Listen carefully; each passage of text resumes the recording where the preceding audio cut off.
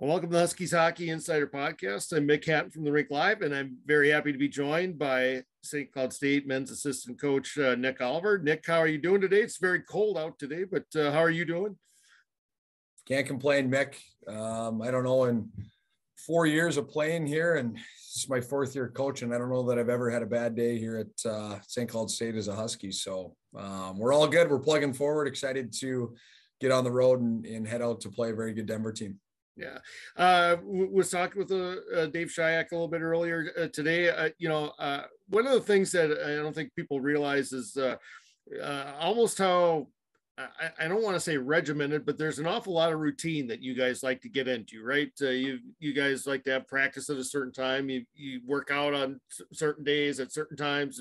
I mean, it's very kind of plotted along, and this is this guy's role, this is my role, this is your role, this, you kind of set into things, all that routine and all that other stuff. Now, Coach Brett Larson is gone, and this is not a bad thing, right, for any of these guys. This is a tremendous honor for him, but your head coach is gone, and two of your top players are gone. Does it feel a little weird, I guess, just at this point of the season to have those guys kind of gone for a little bit? Yeah, I wouldn't say it feels weird, Mick, but it's definitely changed, right? And I think to your point, change no matter what, whether it's athletics, whether it's going to school, whether it's your day job, change is always hard, right? And being able to adapt is always a challenge. And so that's our jobs now, and our goal now is to be able to adapt. And we feel, and I know this, I can say this about the guys that I work with, Dave and RJ and our support staff, but those guys are awesome. So I've got a ton of faith in our group that we're going to be able to obviously take on a little bit more each and continue to hopefully put our guys in the best possible position to be successful. And I think our guys are excited too. I think everyone has to take on a little bit more, and line combinations are going to be different now. Power plays are going to be different. Penalty kills are different. I think early in the year we got some good, at least obviously you never like to see a guy get hurt, but Sam was out for quite a bit in the first half there. So we had guys having to fill those minutes, and we like the depth of our D-core to fill some of Perbix's minutes. So it's a good challenge for us. Good problem to have, because we're jacked for those three to be able to head over, and they actually just flew out today. So fired up for those guys. Yeah. Talk a little bit about, from a coaching standpoint, obviously you mentioned RJ Enga, who's been the director of hockey operations. He's a former Colorado College assistant coach.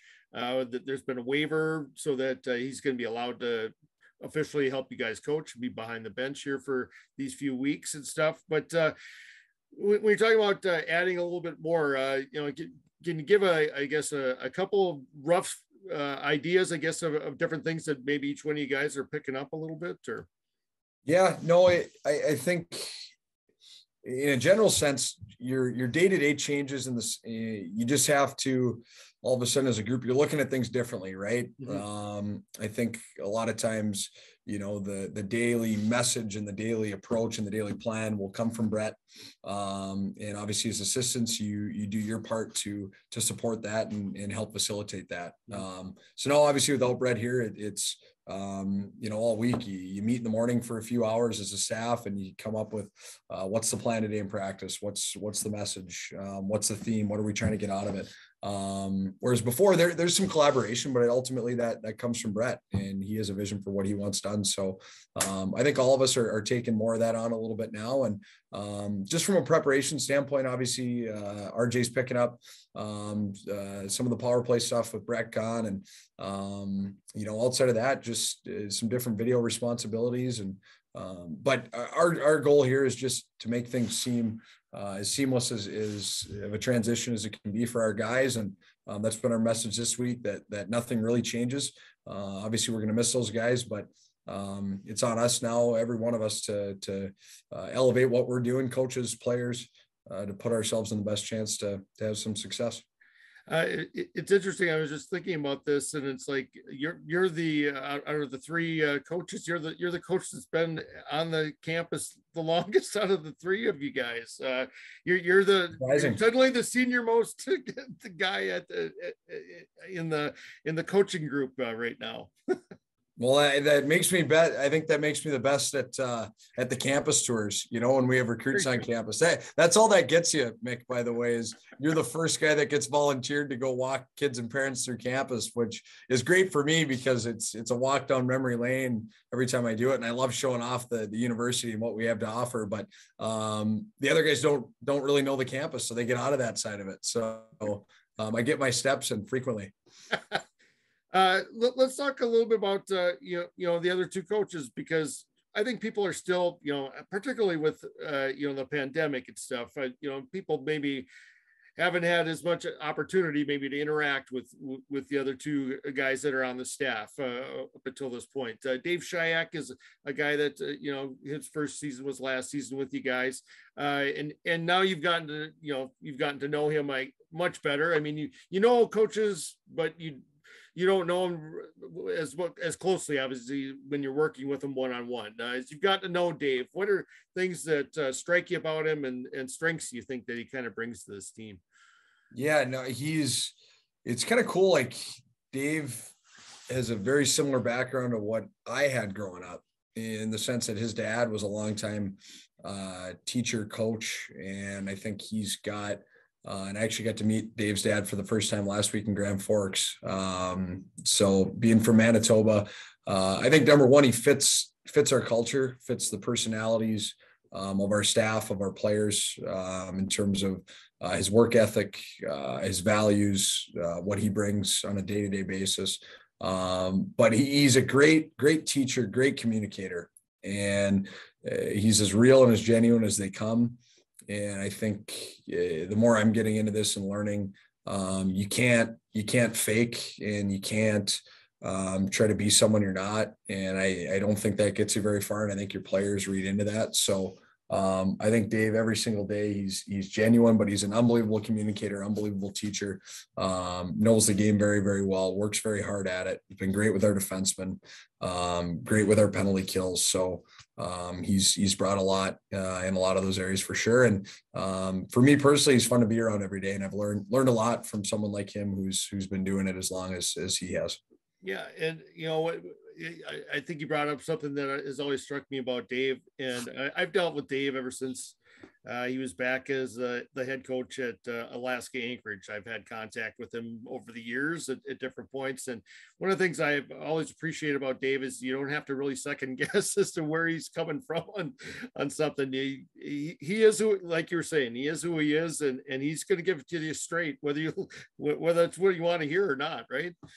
Yeah. And I think the best players that we've had at St. Cloud here, like, they've all, a common denominator is they all like to be coached like that. Like, they like to be pushed. They like honesty. They like to know exactly where they stand. You don't have to push buttons with them, or, like it's a little bit more black and white, and here's what you need to improve on. Here's what I'm seeing. And I think Dave's very good with that, but he, in the same sense, he's very smart with the game and knows the game very well, which I think goes a long ways when you're trying to help kids. They trust you, and they understand that you're looking out for their best interests, and you can help them get better too. It was funny because I had Nick Perbix on, I think it was last week, and we were talking about the 3-on-5 goal that he ended up helping set up, and he said that Schick had told him before you guys started, when it was just a normal penalty kill, hey, Nick, we don't need you necessarily leading a charge here. We need you to make sure you stick back so that we're killing this penalty. And so they came out, and they ended up with that rush. They ended up scoring with the 2 men down. And Nick said he came back to the box and he said, "I'm sorry about that, coach." And he just kind of said, "Well, that's fine." Yeah, no, it's been a fun year for sure from a penalty kill standpoint. And, but the best part about it is like, when you look at some of these guys like Nick Perbix and Micah Miller and Kevin Fitzgerald, like when you go through how many penalties they've actually killed off in their college careers, you know, it's pretty cool to see. And just even in our meetings, like those guys are able to, they understand what our system is, but they coach themselves now in a lot of ways, and they understand when things go wrong. They understand when things go well and why that is. So we let those guys play a little bit, and they have some freedom to take some chances. And obviously Perbix one of those guys too. Yeah. Before the season, we were talking, and RJ Enga, the joke was that you and your wife were his billet family for a while. How long did RJ end up living with you then? Probably about a month, I would say. It was great. Obviously I'd known RJ through the hockey circles from years past, and worked some USA hockey camps with them out in Buffalo in the summers. So I had gotten to know RJ fairly well.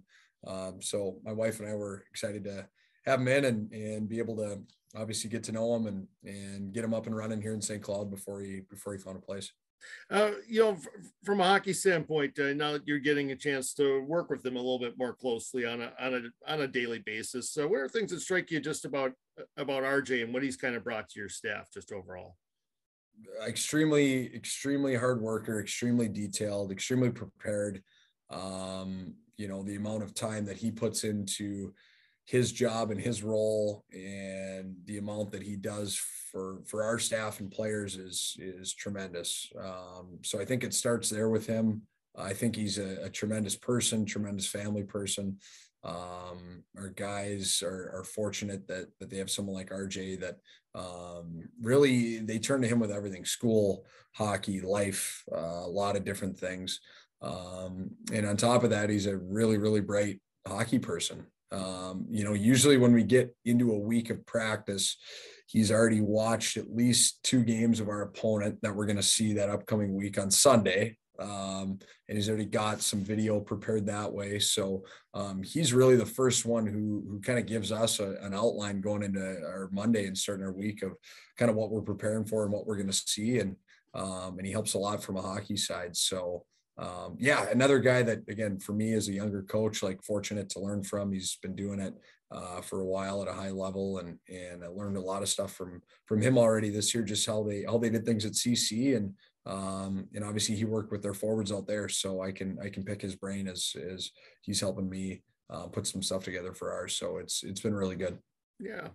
Let's talk a little bit about last weekend in North Dakota. It was, I almost thought it was kind of in some ways, almost a mirror image of what had happened the last time you guys played, where one team plays extremely well on Friday and the other team doesn't play particularly well, and the one team dominates. And then the second night, I thought you guys played much better, but anyway, just give me your assessment, I guess, a little bit of what you thought of the North Dakota series, what you guys kind of took out of that. Yeah, well, it was Friday night.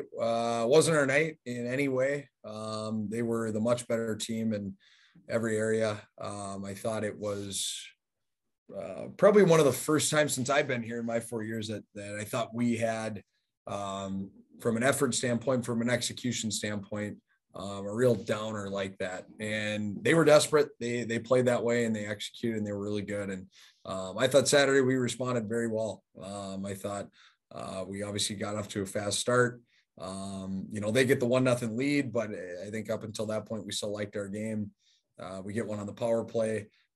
We get one at the tail end of a penalty kill. We get a shorty right at the end of the first period. So you go into the break up 3-1 and playing pretty well. And I thought from there, like it was a pretty even game. We needed to try to find a way to get the fourth one, which we didn't. And unfortunately that was just kind of a window in 40 minutes where they were just a little bit methodically able to just plug away, got one in the second, got one in the third. Defensemen score all their goals. It wasn't, terrible breakdowns on our end. I thought it was just good hockey back and forth. And that Saturday's game actually had a little bit more up and down from both sides. So I think obviously you like the response. And for us, it was just a really good weekend to be in an environment like that. And win or lose, you get better playing North Dakota, and you get better playing in that rink and dealing with the different pressures. So for us, it's just using that and continuing to build and get better. And I think we've got 12 games left now to continue pushing this thing higher and moving it forward. So that's our thought now. And now here's how you got to respond, right? You got to go and play a series at the team that's leading the conference right now. And, you know, there are maybe some people that are maybe a little bit surprised, I guess, that Denver is where they are. I'm not one of them. You know, I thought last season was kind of an aberration for them. And it seems like they've added some really good younger talent into the mix there, and their goalie is having much more of a season like he's had before last season. When you look at Denver, you know, what are things that strike you about them, and what are just big things for your team this weekend? Yeah, I'm with you, Mick. I think they're as good of a team in college hockey as there is, and they're well coached, they're deep. They're skilled, they're talented. They come at you with three really good offensive lines and a fourth line that's comprised of really good USHL players back when they were in junior. A D-corps that's mobile, offensive, proven goalie.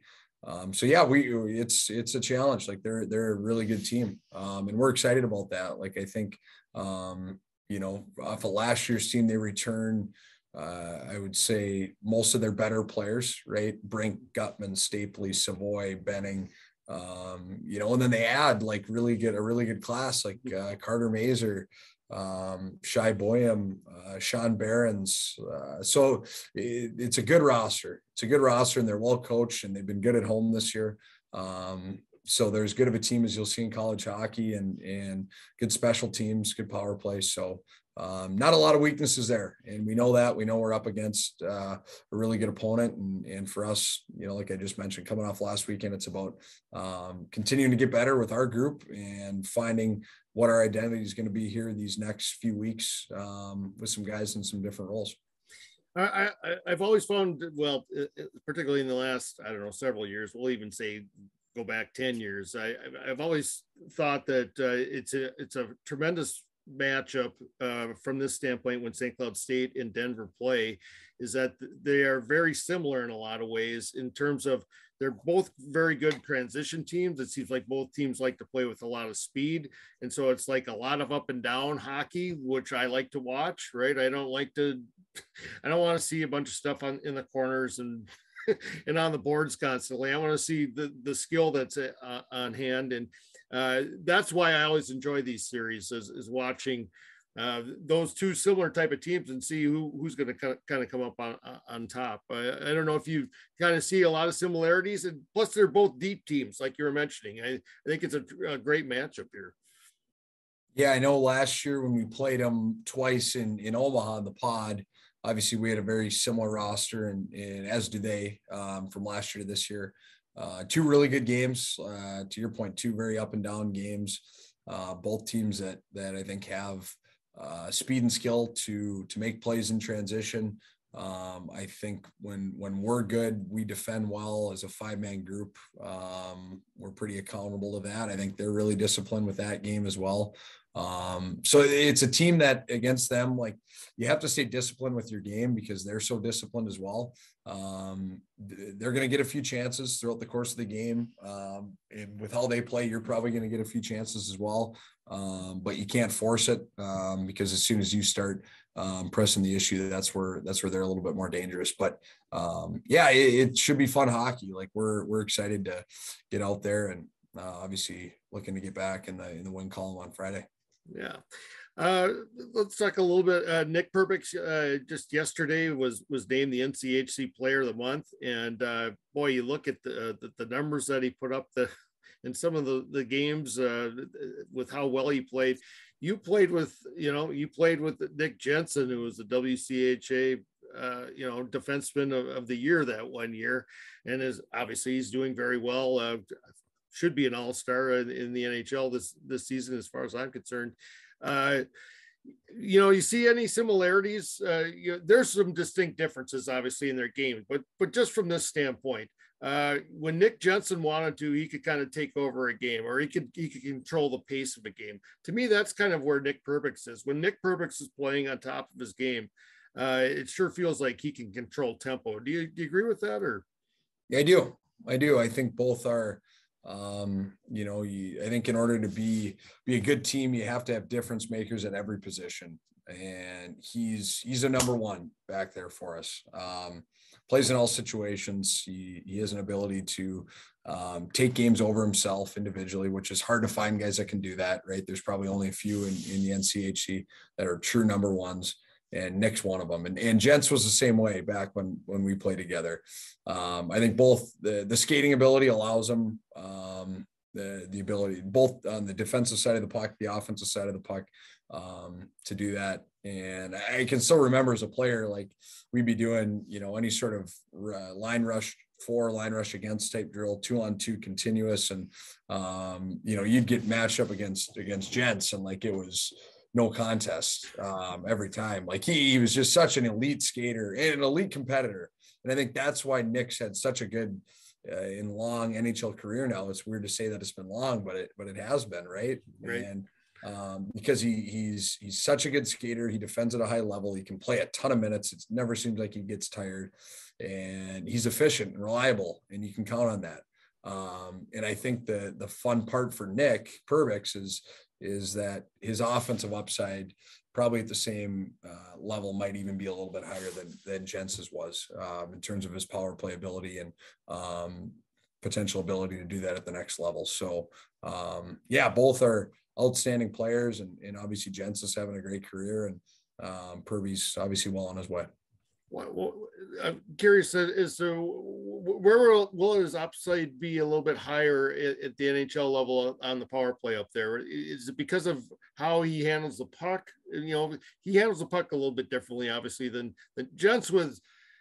Jens is more of a guy that it's a tremendous amount of tempo with what he's doing. Like you were saying, he's such an elite skater that I think, he had the ability to kind of weave in and around things and create that way, where Perbix it seems like he's so creative with the puck. Is he a little bit more creative with the puck maybe than Jens? Or? I think so. Yeah, I think so. Because I think one of Perbix's strengths is he can slow it down too. Yeah. And he can slow it down. He can manipulate people with his hands and his long stick and his brain. But also when he wants to get up and go with his legs and kind of lead the charge, he can do that as well. So I think he's a little more versatile in some of those areas, right? And definitely there's still areas of Perbix's game offensively, probably some of the shooting stuff that I think Jens had a pretty heavy shot at the college level. But no, Perbix, I think the offensive side of his game and the upside is in the versatility, where I think he can make a difference in a lot of different ways. Yeah.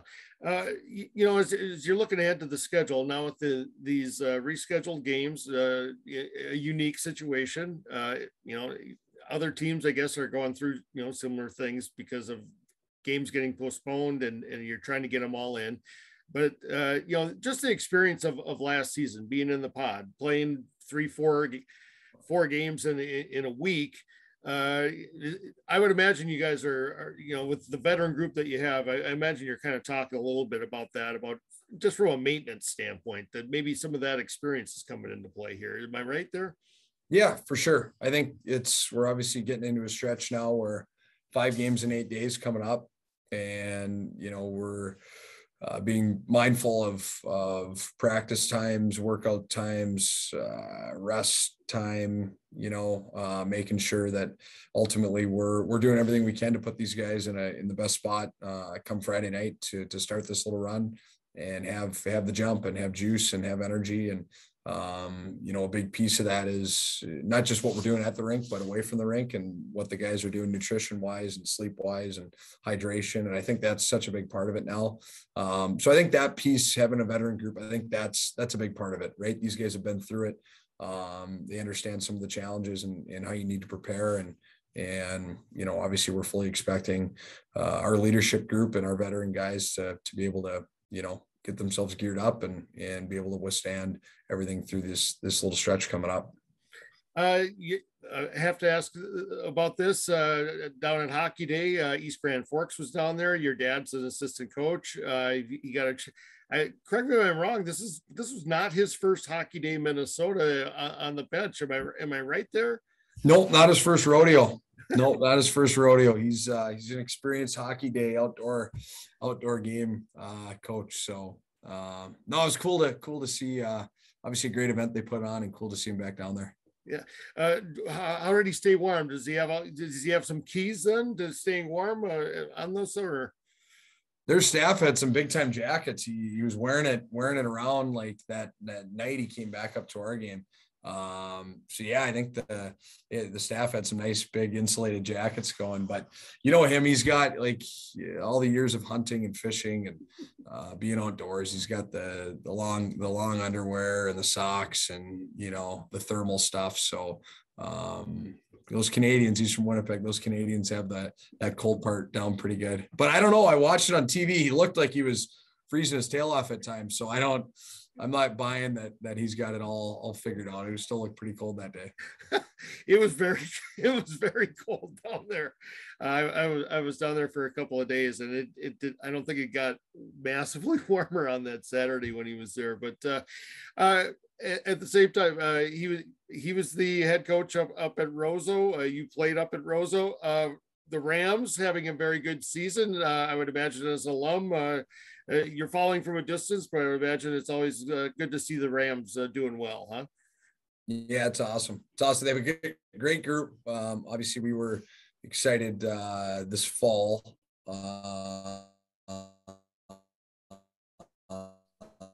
when we recruited Thor Bob. So it was fun to obviously have another Roseau kid going to be coming through the program in a few years. And so obviously following Thor in that group, it's a good group. Like they played some good hockey this year. They just had a great game with Warroad a few nights ago and had some success over there and got that series split, which is always a big deal in our room because you got Luke Jaycox, who's from Warroad, and I'm a Roseau guy. So we always go back and forth over that. So thankfully the Rams got tied up the season series there. But no, they're having a great run of it and they're deep and they have some good players. So it'll be fun for them to hopefully continue to push through sections. Well, Nick, I should wrap up, not take up any more of your time, but as always, it's always so much fun to talk hockey with you, Nick, and I always appreciate it, and you're always so generous with your time. I just want to say thank you and wish you guys good luck here this weekend up at Denver. Hey, likewise, Mick. It's fun to chat about Husky hockey with you, and appreciate you having me on. All right. This has been the Huskies Hockey Insider Podcast. Please check out all of our great content here on the Rink Live.